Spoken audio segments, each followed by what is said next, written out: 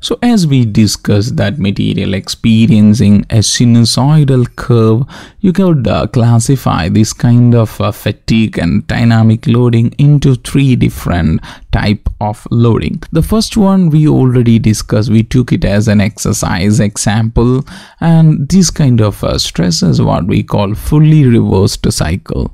So why it is fully reversed? It starts from a zero value and it reaches maximum value, then go back to zero, and again it change its direction and it experiencing some negative stresses, or we call it as the compression. So this is a kind of a tension compression cycle, and this kind of cycle what we call fully reversed cycle.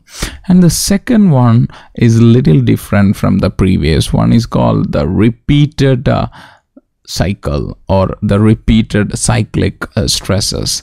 So in this case the stress value is non-zero at the beginning. There is some magnitude of stress there in that material and it keep on increasing, and after reaching a maximum value it go back to the mean value, and again it reducing up to zero, and when it reaches zero again it increases. In this stress cycle you could identify there is no compression, there is only tension happens. Tension start from a particular value, increases up to a particular limit and go back to zero. So this is a kind of stress cycle that happening in the positive y-axis. That is, there is only tension, no compression. And this is the third kind of loading, what we call the fluctuating kind of loading. So the difference between the previous one, that is the repeated loading, with the fluctuating loading is that in fluctuating loading, load never reaches zero. So here it will not touch the x-axis. Here what happens means it has a value, a stress value at the beginning, it increases and it reaches a minimum value, again go back. So in this stress curve you could identify the stress curve is fluctuating in positive direction, and there is no compression and the stress cycle never reaches that zero condition. So these are the three different stress cycle that we commonly experience on fatigue loading. So here there is certain terminologies that you should be familiar with whenever you deal with the fluctuating loaders or dynamic load. The first one is the maximum value of a stress curve.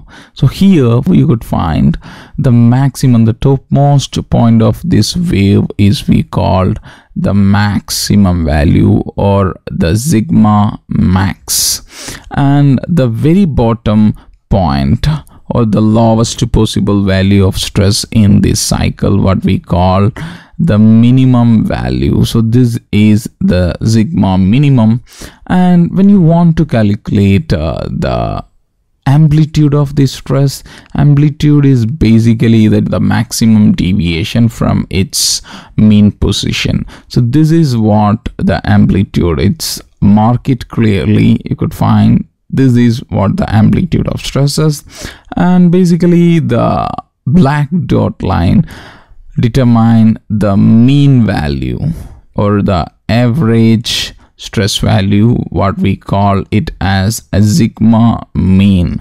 So this is the mean stress value of this curve. So similarly for a repeated stress, here we have a maximum stress value right here, it's marked as maximum, and this is what the amplitude, and here the minimum value is zero. So in this case sigma minimum is 0. So it touches 0 means the minimum value for this cycle is 0. So in case of a fully reversed cycle, it's a different thing. Here we have a positive maximum value and a negative minimum value, but the mean value, the average value of any fully reversed stress cycle or tension compression cycle will be 0, because it goes in positive direction and the same magnitude goes in negative direction, then the mean will be 0.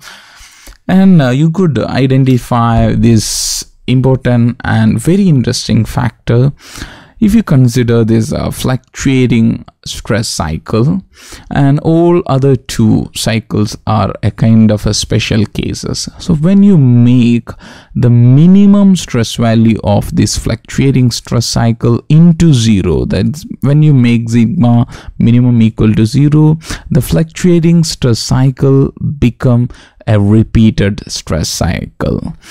Then when you make the mean stress value into zero of a fluctuating stress, when you want to make this black line as zero, when you make a sigma mean become zero, the fluctuating stress cycle become fully reversed. So fluctuating stress is the parent one. Another two is simply a derivative of fluctuating stress cycle. So these are some set of equations that you should remember when you deal with numerical problems. The first one, the change in stress cycle, that is the delta sigma is the difference between maximum to minimum. So when you want to calculate the amplitude of stress, it's delta sigma by 2 or sigma max minus sigma minimum by 2. So it's a standard equation to find amplitude of stress.